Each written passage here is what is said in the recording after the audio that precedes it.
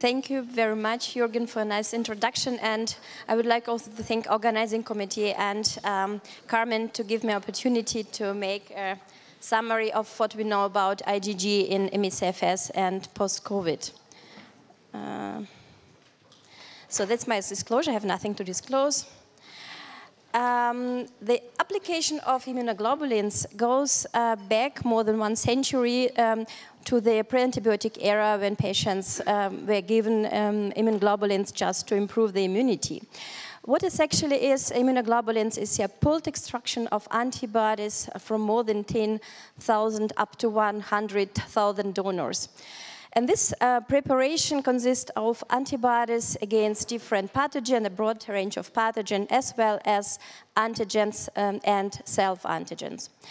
The primary application of immunoglobulin was approved to improve immunodeficiency, to treat immunodeficiency in patients with primary immunodeficiency or secondary immunodeficiency due to oncological diseases or immunosuppressive therapy.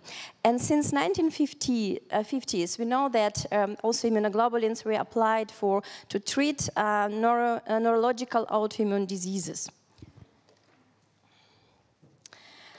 So we are talking already for 2 days about the role of autoimmunity in development of ME/CFS and post-COVID. And Birgit gave yesterday a brilliant explanation of involvement of B and T cells in development of ME/CFS and post-COVID.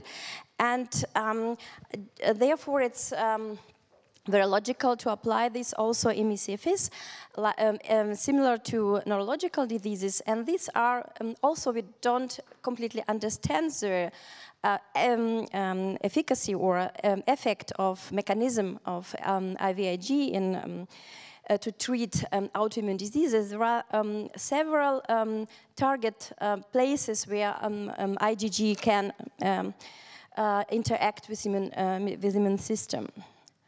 First of all, IgG or antibodies consist of, it's pretty known about out of Fab, variable part and constant part, and variable part is antigen specific, and it can bind to antigenic receptor and therefore block activation of T and T in B cells and prevent activation and proliferation of these cells, and lead also to increase of apoptosis.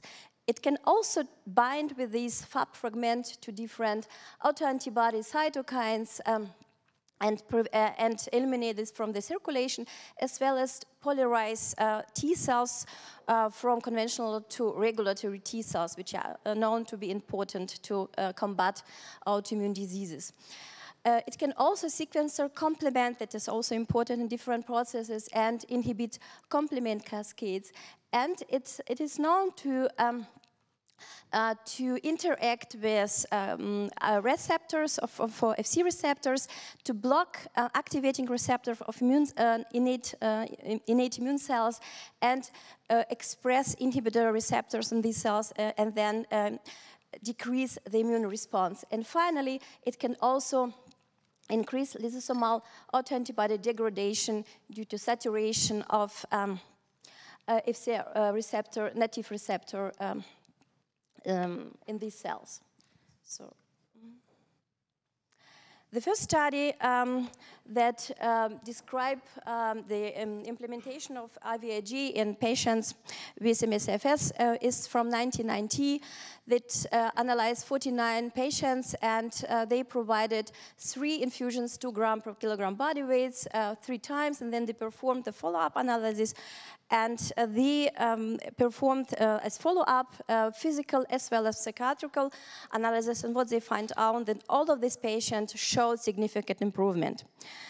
Then 7 years later, the same group tried to look what the titrate, the level of immunoglobulin therapy they applied to that patient, and they provide different doses, 0.5, 1 gram and 2 gram body weight per month, and follow up thereafter.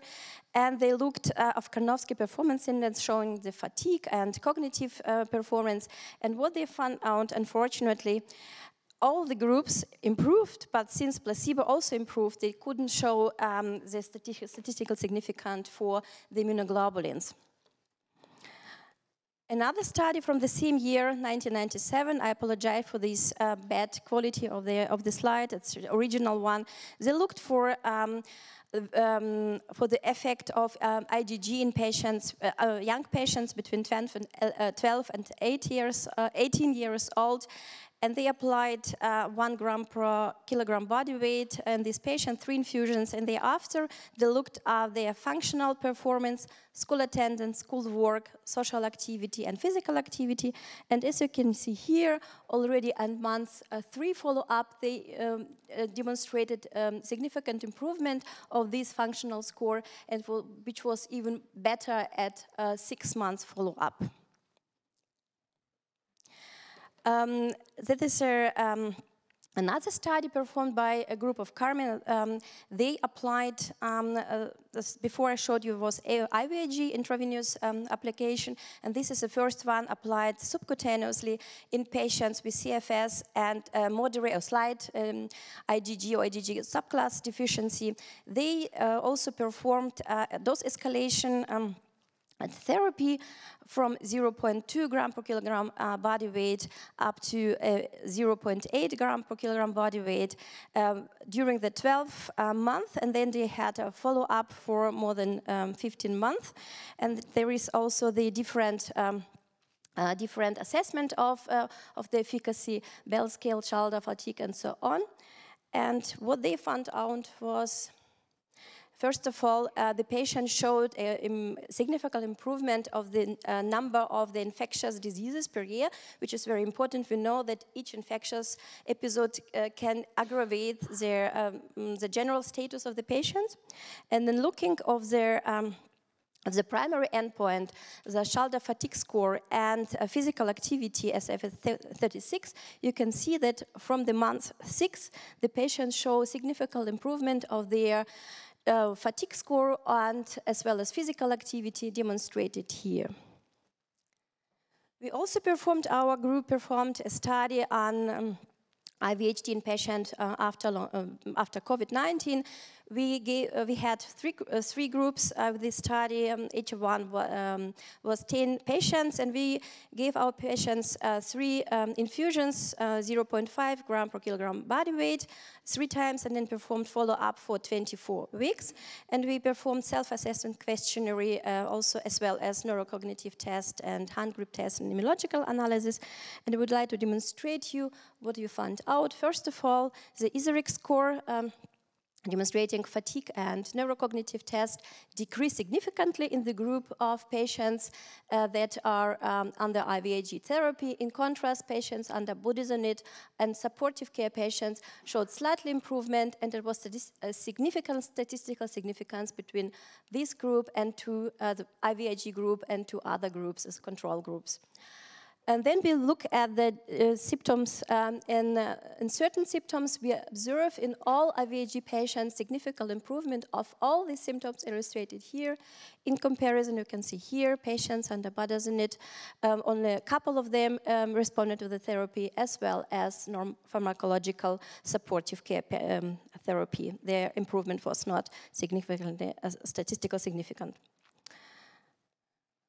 There is also several other studies demonstrated positive effect of IVIG in patients with COVID-associated diseases. The study von Thompson in Frontier Immunology showed clinical benefit in all 6 patients, a small study with post-COVID. There is also a large meta-analysis study, a meta-analysis study in Frontiers Neuroscience 2023. Altogether, 32 clinical cases of COVID-19 associated neurological disorders, and they were treated by IVIG, and almost everybody, 31 from 32 studies demonstrated, cases demonstrated partial or even complete response after IVIG treatment. There are 2 different other studies that are ongoing that try to demonstrate the effect of IVIG and post-COVID. They are running, and we are looking forward to see the results. Just to sum up what I take home message. What I've showed you before, the IVIG therapy has a potential to improve the clinical course of ME, CFS, or post-COVID syndrome. But what we are missing is a large validation study, as for many other applications, that shows the real effect of IgG. We need, of course, to understand what is the real cause of response versus non-response, and for this we need biomarkers that allow us to discriminate patients that will respond for this, not only for the patients, but also to see the high cost associated with IVIG.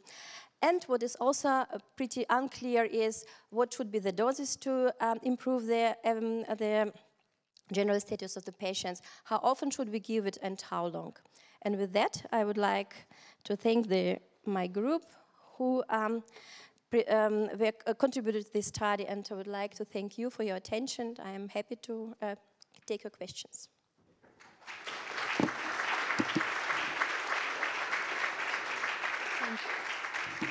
Thank you, Nina. Just in time, perfect timing. Thank you so much. We have time for a question out of the audience.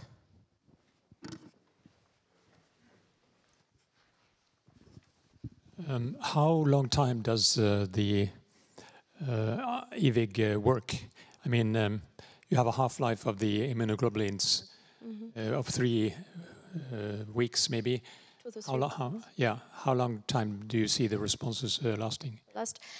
It's very different, as we can see here from the study of Carmen, even 3 months after the discontinuation of the therapy, patients showed the improvement of the symptoms. However, I know if I take my patients from the therapy, if I put the patient on therapy, they're happy, but if you stop it, the symptoms will come back. I don't have a study for this, but in a couple of months they will have the symptoms again back, unfortunately. Thank you very much for this wonderful presentation and suggestion. I think that the IVIG may be an ideal therapy in this case because of the multiple autoantibodies that are produced in the disease.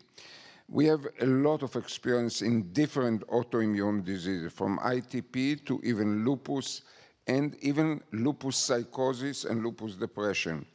But the mechanism which we have to add is the presence of anti-idiotypic antibodies to the pathogenic autoantibody, because it's produced from 20,000 healthy subjects which do not have the autoantibodies. And therefore, according to the idiotypic network of Yerne, Nobel Prize, 1988, I think that the main mechanism is the anti-idiotypic antibodies. The second point that I want to raise is almost no side effects to IVIG, except of the painful feeling of the head of the hospital that believes that it is expensive. Yeah. But it's not any more expensive more than immunoabsorption or the new monoclonal antibodies, etc. Thank you. Thank you very much for the discussion, and thank you, Nina, for your talk.